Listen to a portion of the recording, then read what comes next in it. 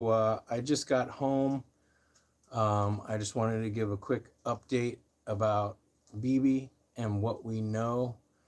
And the reason why I am home, why I made the 3 hour drive from the vet, is I have to take care of these guys. So it's kind of, I also wanted to uh, talk for a second about what do you do if you have some kind of a family emergency or um, some other emergency or even some commitment that's not an emergency, but you still have to take care of your piggies.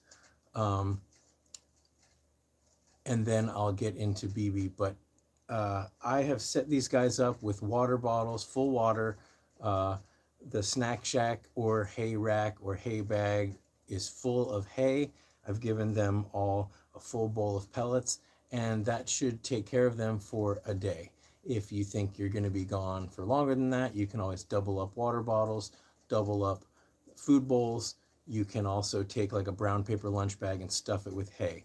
So considering I am only going to be gone for 24 hours or less, that should be fine. So uh,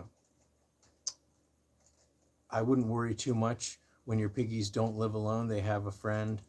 Uh, as long as you can make sure that the temperature is right and that they have all the creature comforts that they need, they're going to be fine without you, even for an extended period. If you know, it's important to pick your piggies up every day, but for if you're going to be gone for a day and everybody seems healthy, then that should be fine. Of course, if you're going to be repeatedly, constantly gone, you're going to want to make sure that either someone can check on them or that you have enough time to check on them, to make sure that while you're gone, nobody comes down with something, nobody gets sick, nobody has an illness or an injury that needs to be addressed. So that's why I'm here. I'm here to feed everybody, and it was just in time to, on my doorstep, my pellets came.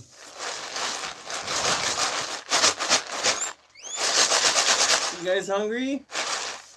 I'm really appreciative that Small Pet Select is now, instead of those big plastic bags, which I do recycle, most grocery stores or Walmart recycles plastic bags. Any shopping bag can be recycled. Any wrapping of food, as long as it's clean, should be recyclable at those plastic bag stations. But they've switched to these cardboard boxes. Now, I just put all my stuff in like a little tub anyways. So I just pop this thing open, right? And then you just pull out this tab and you're good to go. You can pour it. So my piggies like the non-GMO soy-free pellets. So that's what I'm going to give them. And I just, you know, if you've never shopped at Small Pet Select, I love them. When we took on the NorCal 700, Small Pet Select wrote the LA Guinea Pig Rescue a really big, nice check. And they've always been very supportive of us. And I think, whether you may or may not know, Saskia actually makes videos for Small Pet Select. They're a small family-owned company, and they have really spoiled my piggies, and they actually gave a 15% off coupon. It's on my website. If you're a new customer and you haven't bought anything, you might want to stock up on pellets or hay or treats or whatever, and that's a one-time use coupon, but it saves 15%. So I'm really grateful that they've shared that with me. They're just really awesome. They've come to our fall festivals before, and they really do celebrate small animals. So I'm really grateful for them, because I was totally out of pellets, and I knew it was on the way, but I'm glad it's here so I can really fill everybody's food bowls up. Um, let's talk about BB. So he is fine. He is okay. Let's talk about what we know, what we don't know.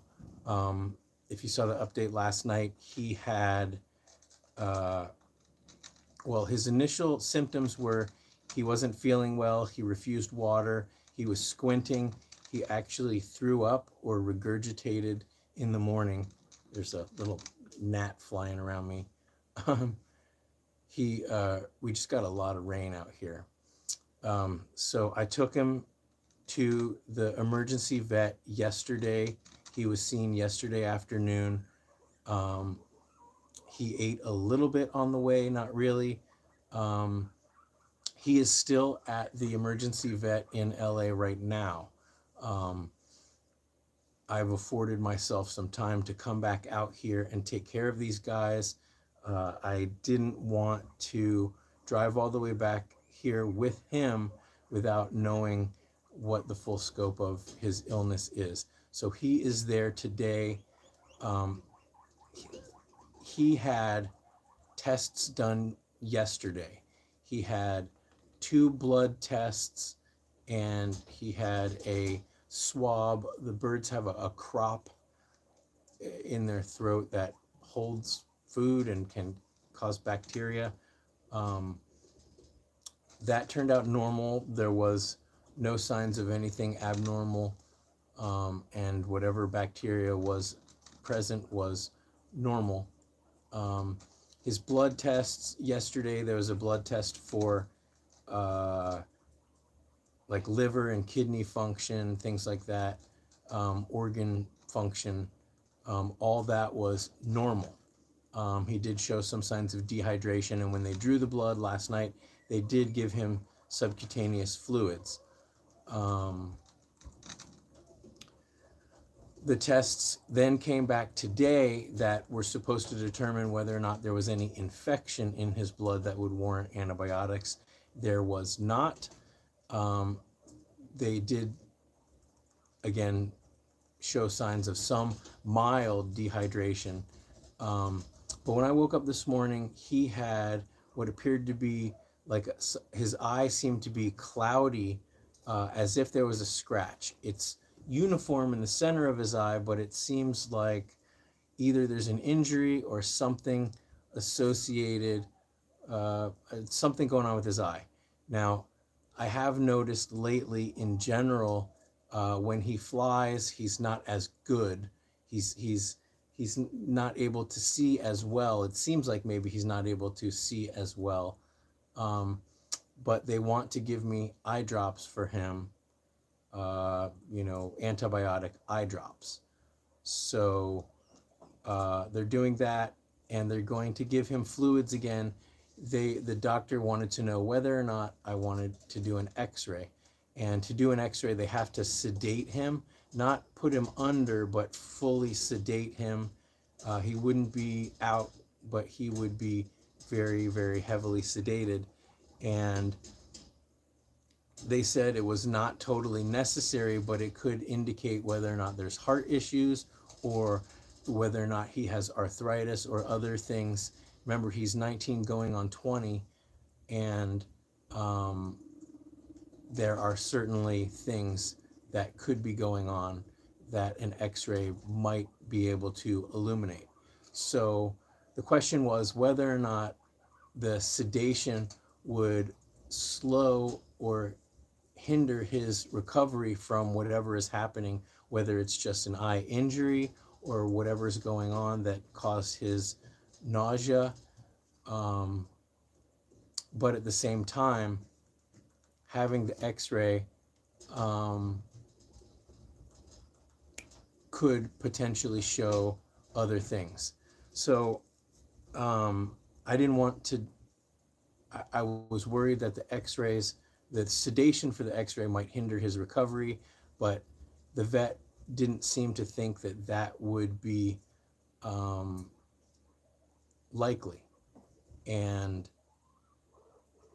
considering he's already been at this vet for 2 days in a row, he's already been dealing with this, I thought that the stress of him having to drive again back another time, be put back in the hospital just for x-rays, would be extra stress, and that while we still have him in the hospital, he's already calm and used to these surroundings, that even though it may add extra stress, that the benefits of learning potentially whether he has arthritis or not, whether there was any obstruction or not, whether he has heart disease, anything like that, I think that that can be beneficial. So I opted for the x-rays. So of course I'm nervous that, you know, by now he's probably been put under to perform the x-ray, and he'll be recovering from that for the rest of the afternoon. I'm just here to feed the piggies, fill water bottles. I probably have to give them some veggies, and then I'm turning around and going right back to LA to pick him up. I'm going to stay overnight there most likely, and then tomorrow we'll come back. Now, that's assuming that he starts recovering. If he takes a turn for the worse overnight, then we'll be back at the hospital tomorrow. You know, you guys are all asking how long cockatiels live in the comments, and I hate that question. I hate the question when people ask about guinea pigs or any animals that I have, especially the seniors. I've heard that there are cockatiels out there that have lived to be 30 years old or older. So, and as you know, as we all know, that with any animal that can't tell us directly what is wrong with them, or that doesn't have, you know, that can't go to the vet or the doctor on their own, it's up to us to detect common illnesses. So when people ask what's the lifespan of a guinea pig, I always tell them what the ranges are, but then I say the most important thing that determines that is whether or not you can spot the common illnesses. So I think that's why when it comes to BB, regardless of whether he is, you know, what his lifespan is or will be, it is the finding out about what this illness is, catching it early, not procrastinating or delaying his treatment, and then also these diagnostics to find out what potentially, you know, he could be dealing with. But they said that his blood work looked really good for a bird his age. So that's pretty much the update. There will be, I guess, one more update coming after I know the results of the x-ray to find out, you know, as an older bird, does he have arthritis? Are there heart issues?